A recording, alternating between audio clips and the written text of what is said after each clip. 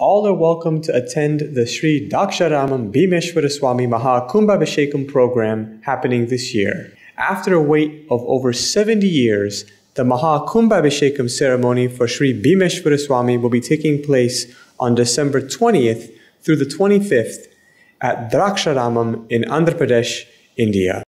The event will be conducted under the guidance of Her Holiness Amma Shri Karunamayi and with the support of the Manidvipa Mahasamsthanam, Amma's ashram in India. Draksharamam, Sri Salem, Sri Kalahasti. These three temples form the boundaries for Trilinga Desham, the country of three lingams. The Shiva Lingam at Draksharamam is a self-born spatika or crystal Shiva Lingam that stands 14.5 feet tall above ground. No one knows how deep underground the base of the self-born lingam reaches. Every day in the morning and again in the evening, sunlight bathes the lingam here as the sun god worships Lord Shiva. There is no god as compassionate as Swami. There is no tirtham as holy as the Sapta Godavari. And there is no pilgrimage more powerful than Draksharamam. These 3 points are mentioned in Skanda Purana. The temple is one of the 5 Pancharamas. It is also one of the 18 Shaktipitas identified by Adi Shankaracharya and the dwelling place of Sri Manakyamba Devi. Draksharamam is known as the Kashi of the South and is a city for enlightenment. Both Lord Shiva and Goddess Shakti bless all that enter this holy kshetram. Daksha Prajapati decided to perform a homa here ages ago without inviting Lord Shiva. Brahma, Vishnu, and the Saptarishis warned Daksha against performing a homa without the Lord, but he refused to listen.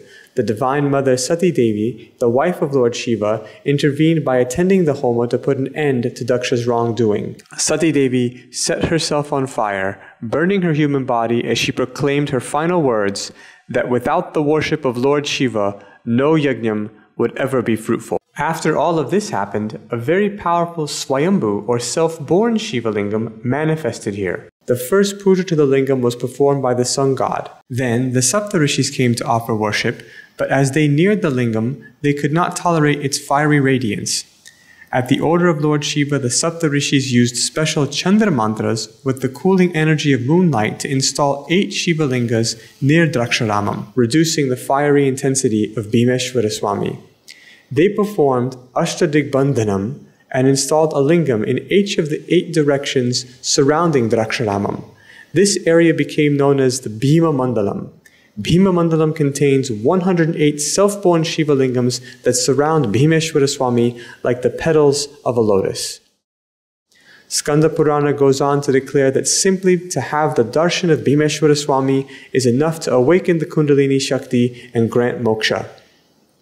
Under the guidance of Her Holiness, our beloved Amma Shri Karunamayi, Ati Rudra Maha Yajnam will also be taking place on December 20th through the 25th at Draksharamam. Devotees from all over the world will assemble to participate in this historic program and to worship Lord Shiva in this holy land. Water from 5,000 sacred rivers has been collected and will be installed in 1,008 kalashas. Every day, countless abhishekas will be performed. Hundreds of Vedic priests will chant the Rudram in unison and also perform Rudra Homam, Darbar Seva, Kramarchana, Veda Parayana, and very special aritis will all be offered to Lord Shiva during the program. Firework displays, Nadaswaram, and live drums as well as Anadanam will all be a part of this historic event. To worship the goddess Sri Manakyamba Devi, Kumkumarchanas will also be performed daily. Participating in the Kumkumarchana at the time of the Maha Kumbhabhishekam pleases Divine Mother immensely, more than even offering precious gems to Devi. Turmeric, kumkum, blouse pieces, fruits, flowers, and bangles will all be offered to the Divine Mother and distributed to women as prasadam. Finally, after a wait of over 70 years, Sri Swami and Sri Manakyamba Devi will witness the Maha Kumbhabhishekam at Draksharamam. This grand event is being conducted for universal welfare, and everyone is encouraged to participate and to receive an abundance of blessings. On December 21st, Vaikunta Ekadashi, Srinivasa Kalyanam will also be performed. Thousands of Rudram recitations, powerful homas, Kalyanam ceremonies, various abhishekas, Vedic recitations, auspicious kumkumarchanas, Sri Chandi Homa, all to be performed in the center of 108 self-born Shivalingas. To have the darshan of this Ardhanarishwara Lingam, the self-born crystal Bhimeshwara Swami, that is enough to put an end to the cycle of birth and death. All are invited to attend this epic program, Shri Manidvipa Mahasamsthanam.